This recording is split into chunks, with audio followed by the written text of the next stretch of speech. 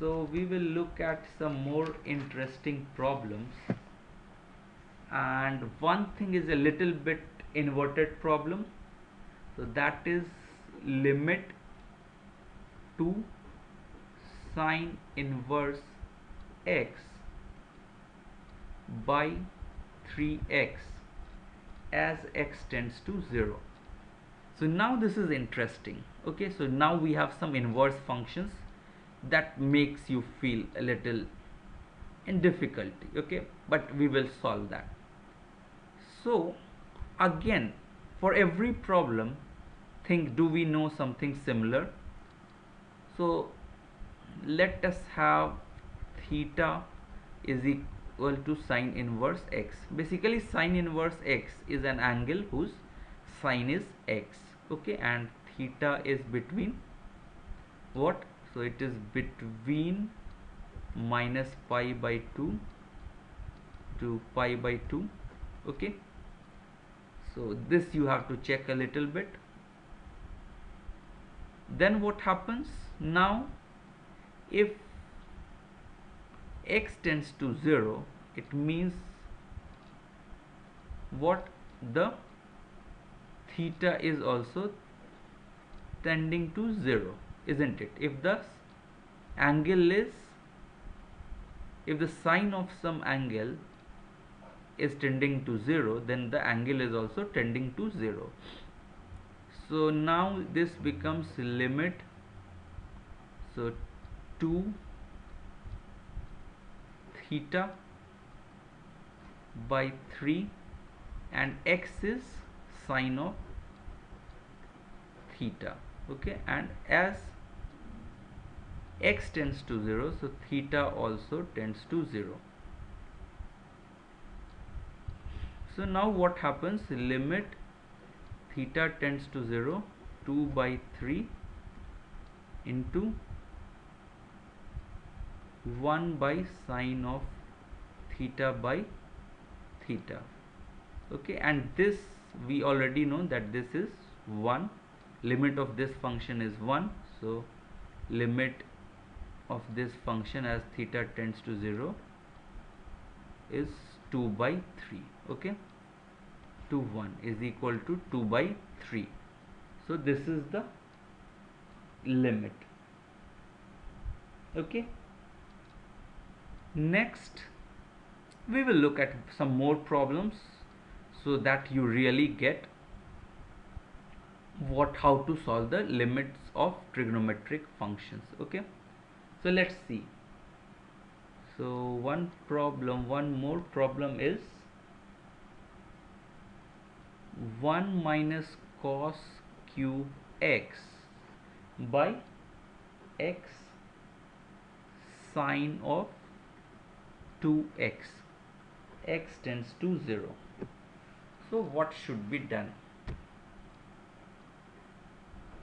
So always try to find some relation. Okay, so now this is a cube minus b cube form. So first, of course, try to substitute the values. So x is 0, denominator becomes 0, numerator becomes 0. This is of the form 0 by 0.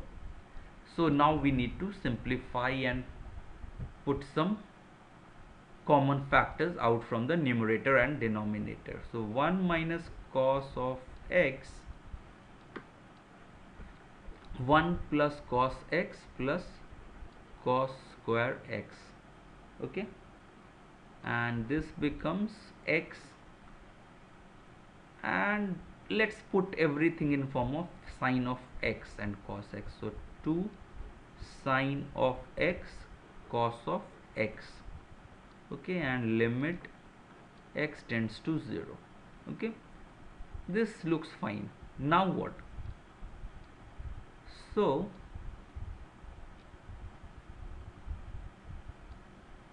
this x tends to 0, then this is coming out to be some constant, which is 3. 1 minus cos x by x. Do we know the limit of this one? Okay, we had solved a problem recently, and that was limit x tends to 0, 1 minus cos x by x square. We see something similar here. So if I put x square, then this becomes x. Great. Now this also limit we know. Isn't that great? So now I know both these limits. Cos x in the denominator has no problem, it is 1. So x tends to 0, 1 minus cos x by x square. This limit, so fx, let us have this as the first function. We will put a color green here. So this part, this is one function, let's say f of x. This is our next function. So this one is the next function, and these two are very easy to evaluate function. Okay, so this becomes limit x tends to 0. So 1/2 we already have. This limit is also half. Sin x by x is 1, and this, if we put the value, x is 0, so this becomes 1 plus 1 plus 1, 3 by 1. So this is equal to 3 by 4, and this is the answer for the limit. Okay, so this is a good question that revised quite a lot of things for you. Okay, so next we look at one more problem. Okay, so this will be one of the last few questions. So let's see it. So this question is quite interesting.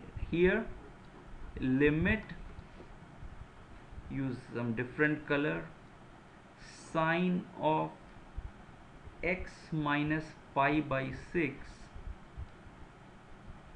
by root 3 minus 2 cos of x. X tends to pi by 6. So first, always try to substitute. So root 3 minus 2 cos of pi by 6. So this is root 3 by 2. So root 3 minus root 3, it becomes 0. Sine of pi by 6 minus pi by 6. So this is 0 by 0 form. You have to simplify. Okay, simplify the expression, cancel out some common terms. So let's see. As we already have so many limits for trigonometric functions for x tends to 0, so why not here also try to put a x tends to 0 kind of thing. So z is equal to x minus pi by 6. So now x tends to pi by 6 implies z tends to 0. Okay, so this is good.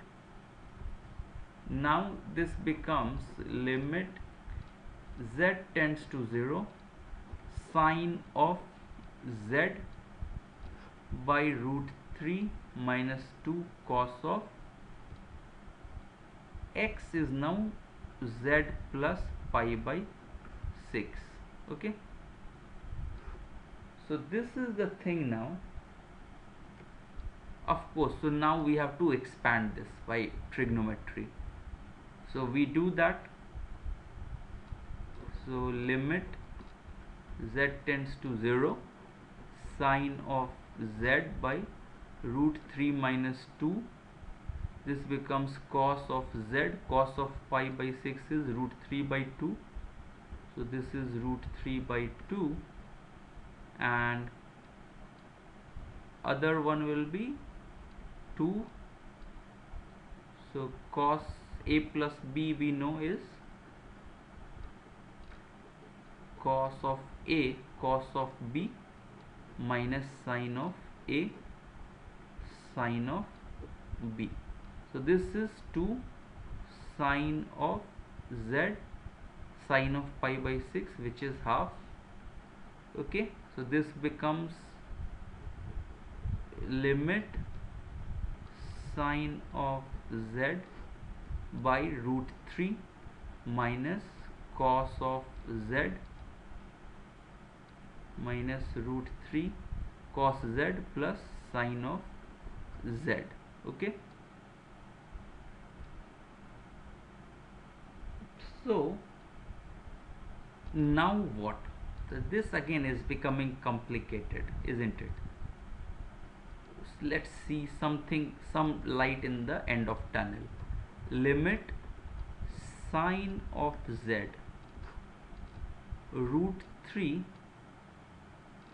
1 minus cos z plus sine of z. Z tends to 0.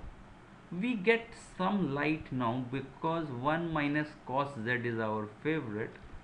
So sine of z by root 3, this is 2 sine square z by 2 plus 2 sine of z by 2 cos of z by 2. Okay, and sine z we can write it 2 sine z by 2 and cos of z by 2. So now we have got some common factor and we are quite happy about it. Okay, so we can write this one as limit z tends to 0, and we can cancel some terms 2 and sine z by 2, because now why can we cancel sine z by 2? This is causing 0 by 0, but again as we are just tending to 0 and we are not actually 0. So cos of z by 2 by root 3 sine of z by 2 plus cos of z by 2. Now if you put limit z tends to 0, cos z by 2 is 1, root 3 into sine of z by 2, this is 0, 1. Okay, so this becomes 1. So the answer will be 1 for this problem. So I hope now you have got some hold on finding limits of trigonometric functions. So if in summarizing, the steps are: first, put the value of the limit, find if it is of the form 0 by 0 indeterminate form, then try to simplify the expression, get some common factors out, cancel them out and put the values. Okay, so this is how it goes, and I hope you understand this. And if you like this video, please subscribe to my YouTube channel and tell it to your